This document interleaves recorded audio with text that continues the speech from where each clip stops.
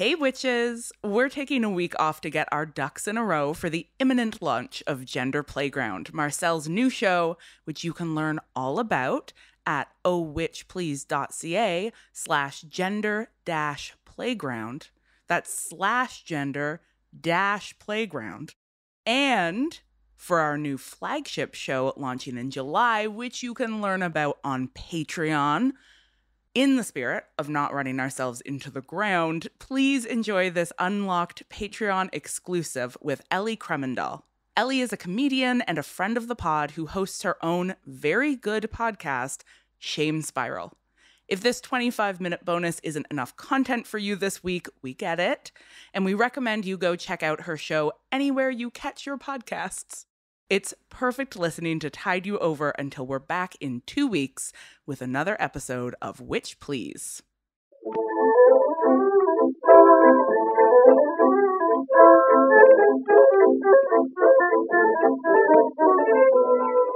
Hello and welcome to another Witch Please Patreon exclusive bonus extravaganza special in-depth investigative journalist interview.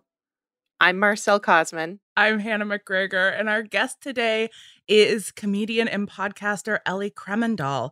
Kreimendahl, yeah? Yeah. I've only listened to every single episode of your podcast and watched like 100 of your TikToks, so you'd think I would know how to say your name. It's a hard one. It's not. It's a beautiful, perfect name. Well, it's my husband's. I took it, which I was telling someone this recently on an episode of my podcast, but I would not have taken his name if he was a cis guy. Like, I feel really clear on that. Yeah. But because he's a trans man, I was like, yes, daddy, like, I will take your name. The whole thing is suddenly very hot to me. Yeah. I love this. I love this for you. Let my potential mispronunciation be only a reflection of my ambivalent relationship to patriarchy. Anyway, welcome, Ellie. It's a delight to have you here. Thank you. I'm so happy to be here.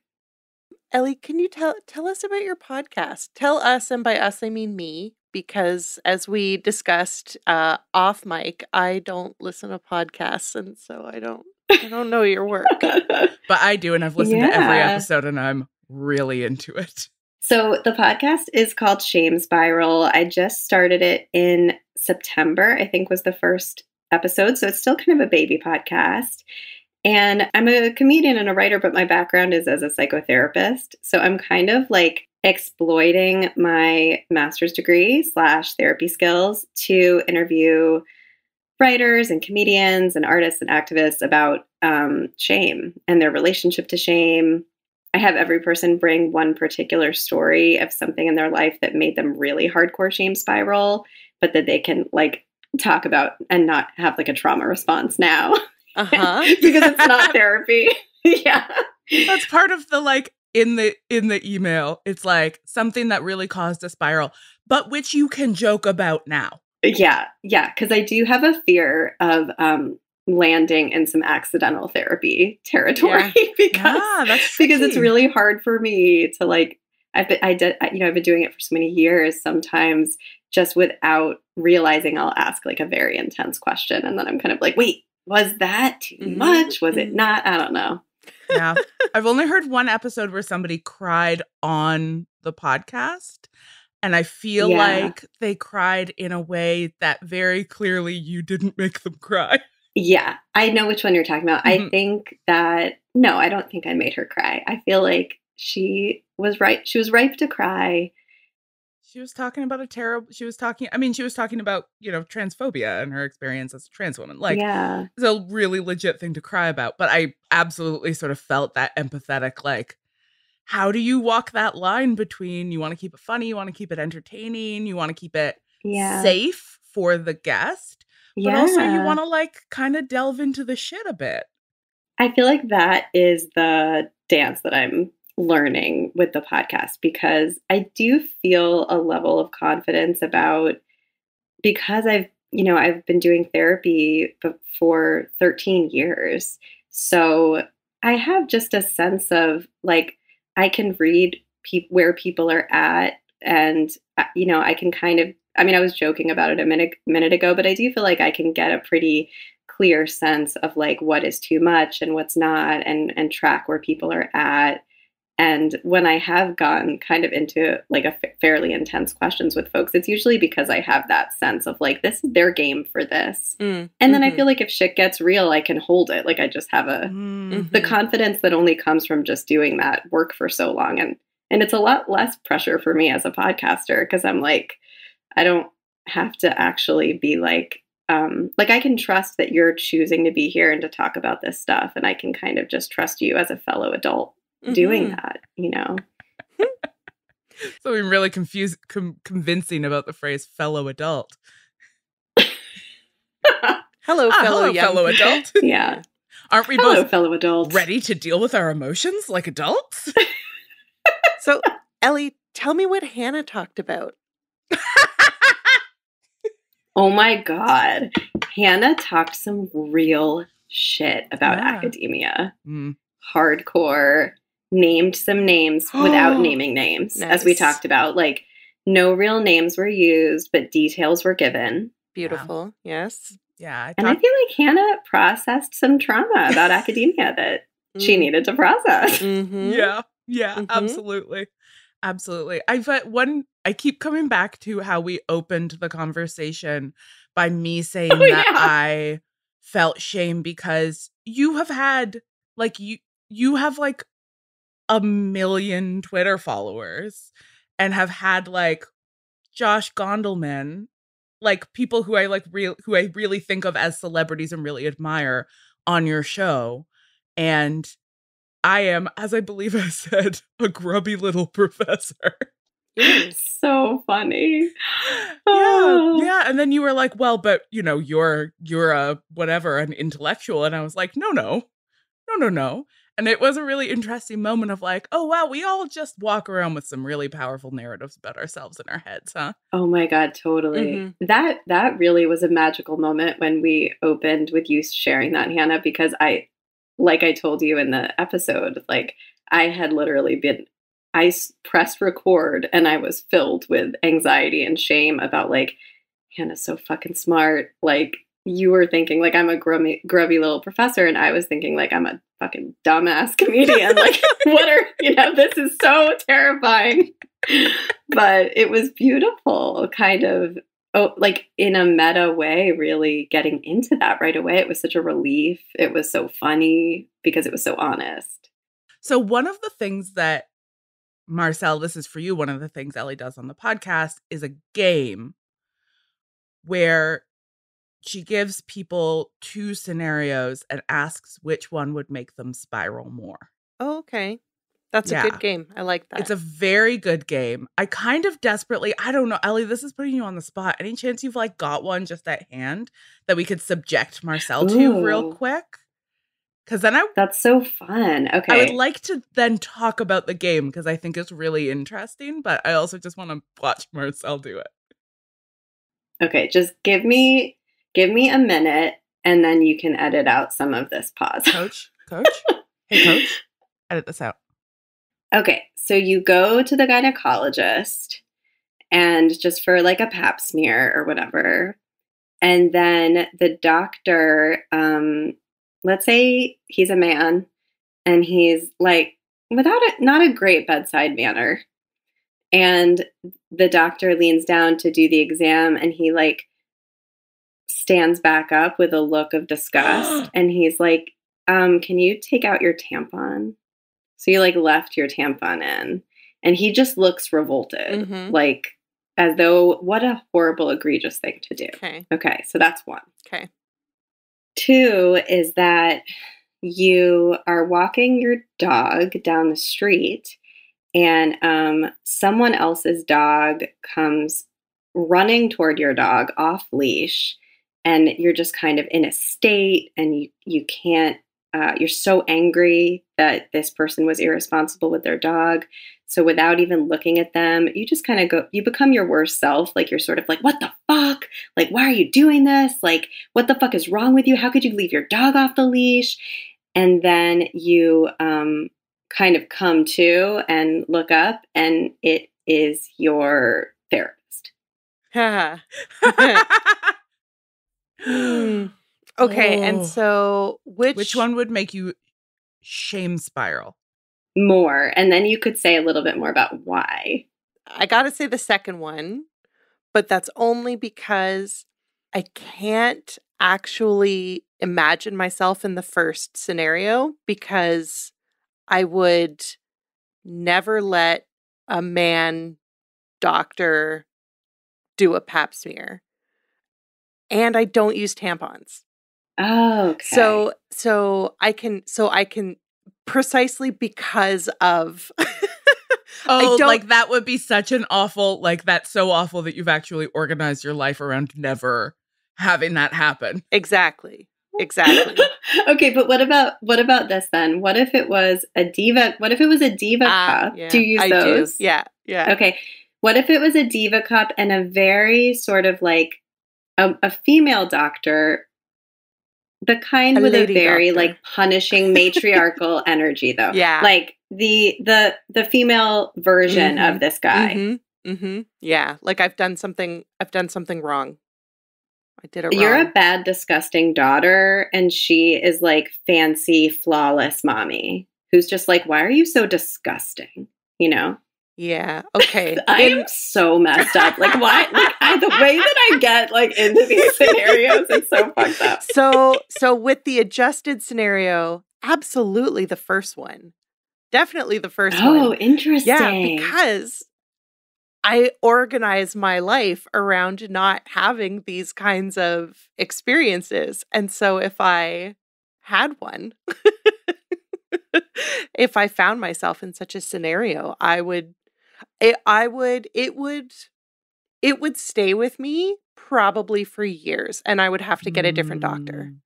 I would never go back to that doctor ever again. And you know, the situation with the scenario with the therapist, like I would also have to get a different therapist. Like I'd never go back.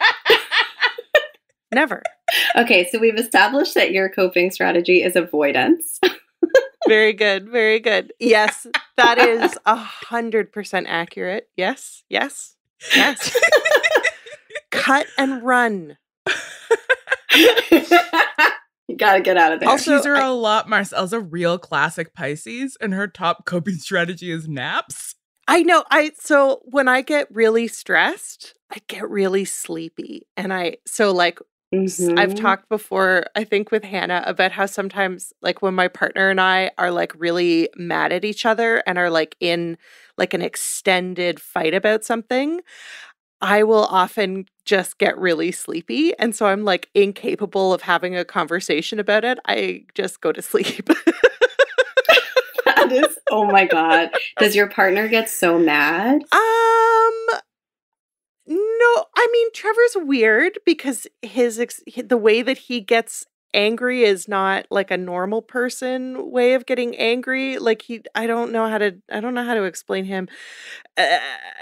He just like, he gets really mad.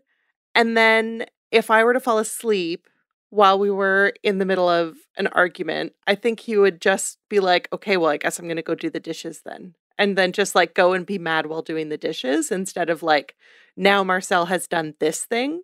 It's more like, oh, Marcel is asleep, so I must do dishes while mad. Yeah. Beep, boop. So he'll go do some angry dishes, like clinking, clanging those dishes. Ellie, which one would make you spiral more? Mine is the first one, without a doubt, no question. For sure. Somebody witnessing me being a bitch in public? Yeah, welcome to the show. This is what I'm like. That.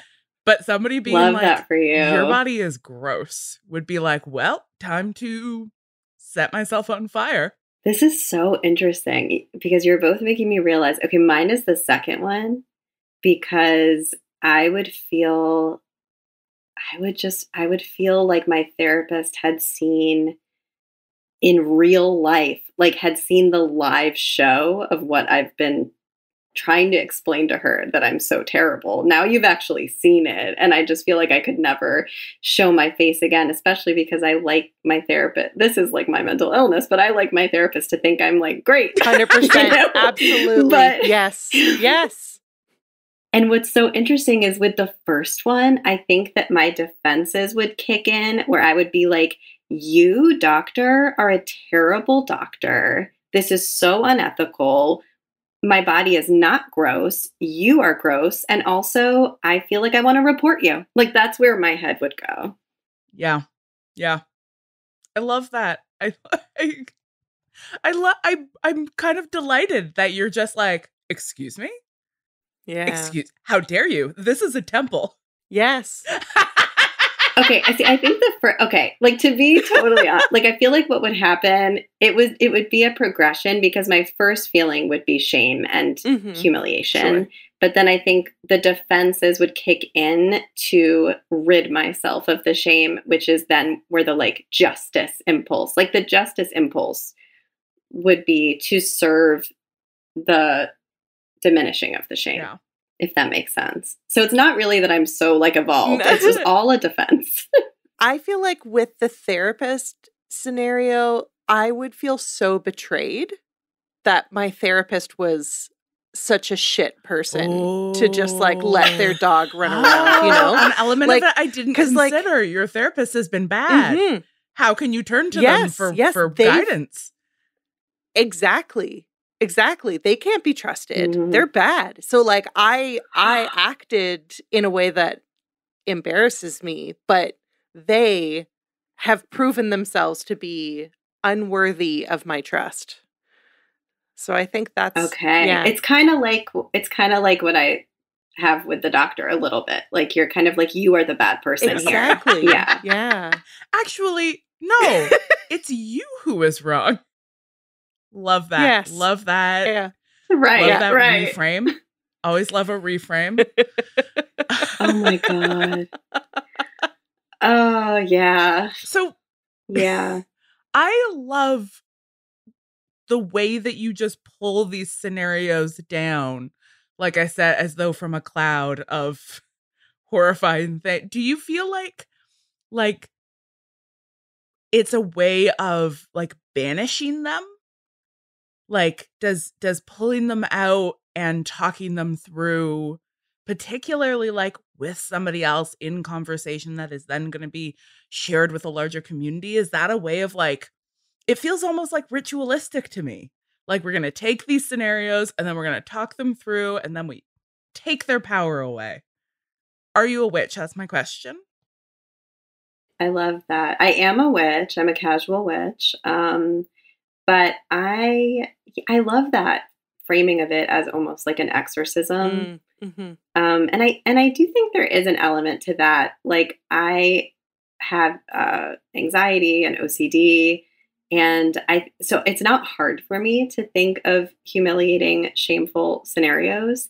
And I do think that there's a way that even me just spending like every week, I think of many of these, and it turns it into something playful, which is instead of turning away from it. Like, it's like when you have anxiety and OCD, the impulse is to like, get away, like shut it out. And obviously, like most of us know that just makes anxiety stronger. Like, it's like, if you lock that door, like I'm just going to keep pounding.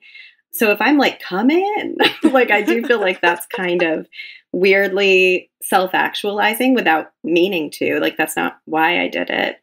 And I think talking about it with people, like, it is kind of like healing is a little too, I judge myself saying that, like, I don't know if healing is like too much, but I do think it's like transformative and kind of, it is ritualistic. It's kind of just like, we're going to go into the things that are kind of the most untalked about, talk about them, share them, and then we can like laugh about them. And yeah, the power totally transfers. It's like when you have a horrible nightmare and when you start talking about it, all of a sudden the things that were scary about the nightmare stop being so scary because once you've put words to them, you're like, oh, it's weird that the door just opened by itself, though. Why would it do that? No, you just put words to it and it got so scary. I'm sorry, I picked a bad example. I'll give you a real example. Oh yeah, my grandma was cutting the cloth with a butter knife, and I knew that meant that she was going to die. And then you say it out loud, and you're like, "Well, that's insane. That's not. Yeah. That doesn't nothing, make any brain. sense." Yeah, take that, 5-year-old Marcel nightmare that stays with me. Oh, sorry, yeah. That's a real example. What's happening? Sorry, Ellie, I made you do therapy. Sorry. Okay, but you know what? This is kind of what happens on my podcast, though, because the content is so real that it just kind of takes us to these very human, kind of sometimes buried places. So it's very funny, but I think it can also be really moving. So thank you for demonstrating that in like a real-time way. You're welcome.